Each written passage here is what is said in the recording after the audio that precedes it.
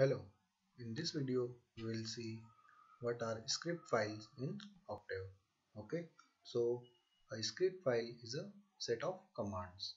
Okay, and it must be saved with an .m extension, thereby making it an M file.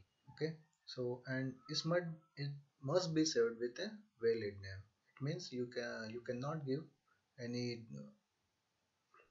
name, and you must follow some rules while saving it. Okay, and it should be in the current directory or added to the path when attempted to run. Okay, so we will see an example and all these points will be clear. And one more thing, it the to run there are various options. We can just run it by pressing an F5 key on the keyboard or from the menu options.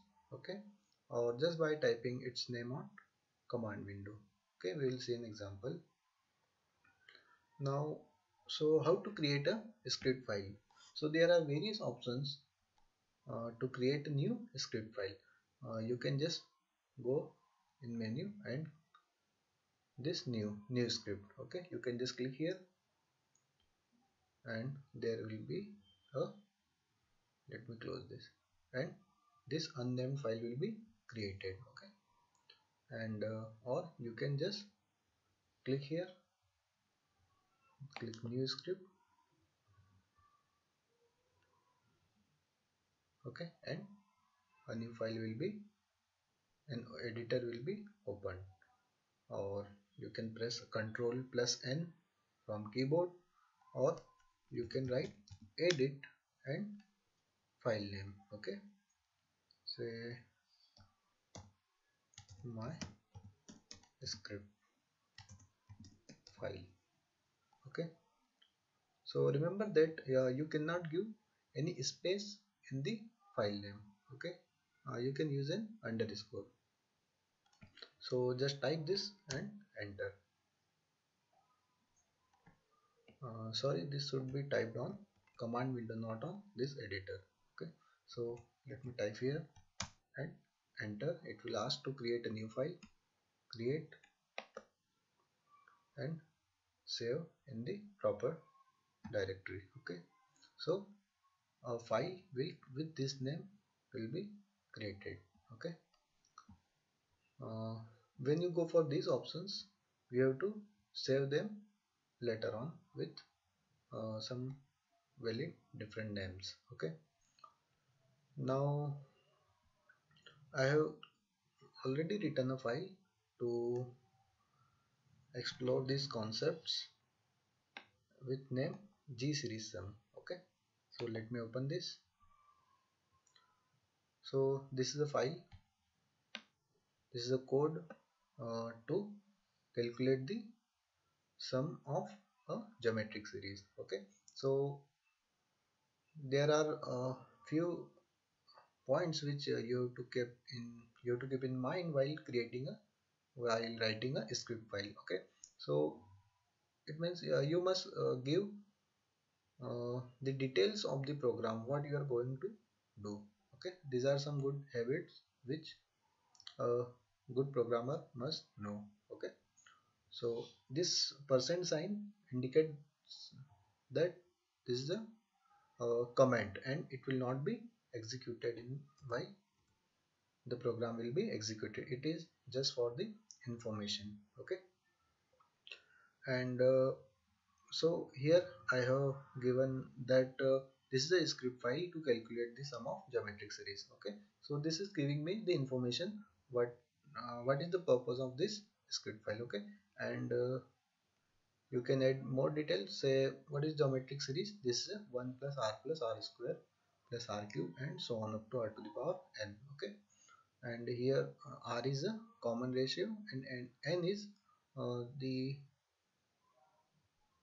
the last power of r. Okay, so you can say there will be n plus 1 terms, and you should give the detail of the writer. So this was created by me, so I have given my name and the date. Okay, it is useful if someone other refers to your file, so it will be easier for him to understand the uh, code. Okay, so let us see the code.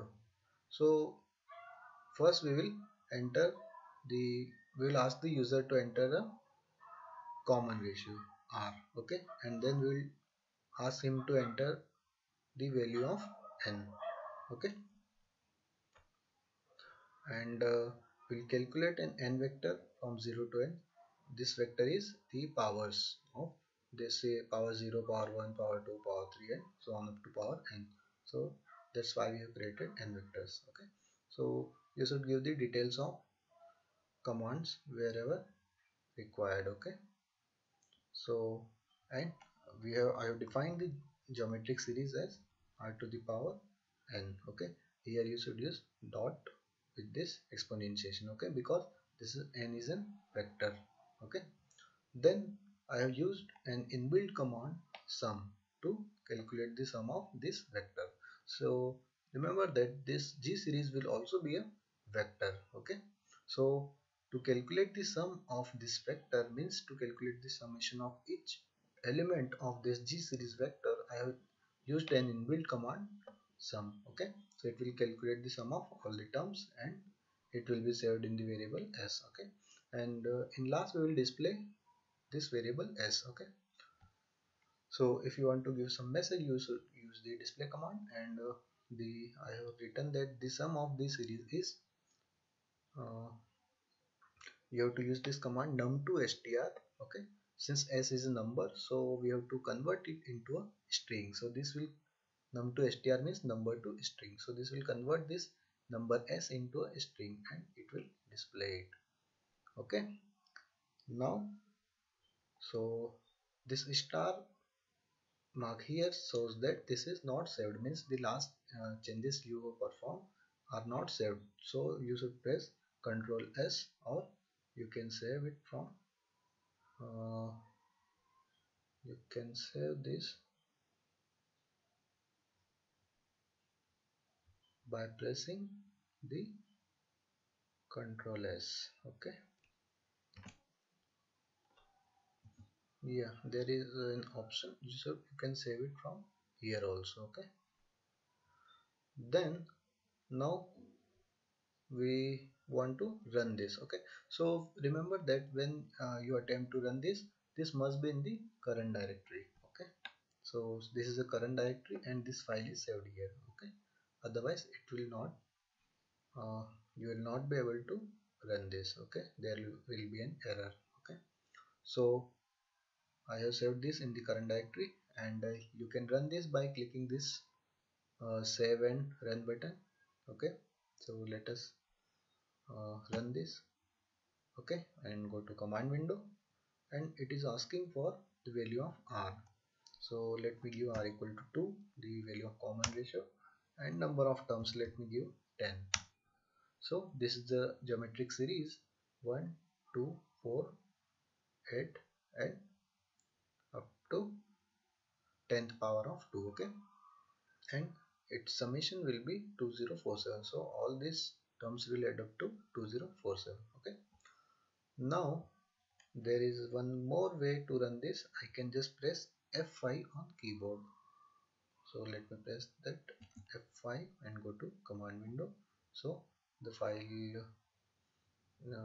the the program will ask you to enter R again. So let me enter 4 and the number of terms say again 10.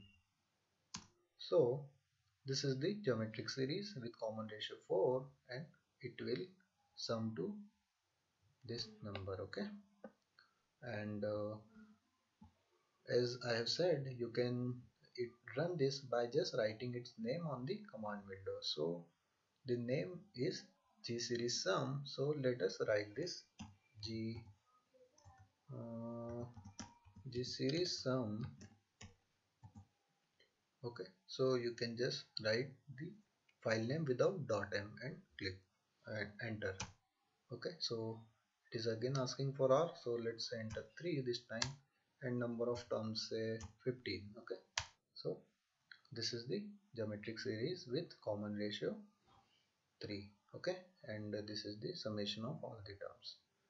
Okay, so it is very important, and when you use these programming tools like Dev or Scilab or MATLAB, you frequently use to you frequently required to write such codes. Okay, and it is very useful because you can save it and later run this, and you can make so many different files, and you can combine them in one program. Okay, so it is very important. And one more thing I would like to add is that when you uh, save this file, remember that there should not be any space. Okay, you can use underscore. Okay, so this is the code you should try yourself. Okay, so let us stop here.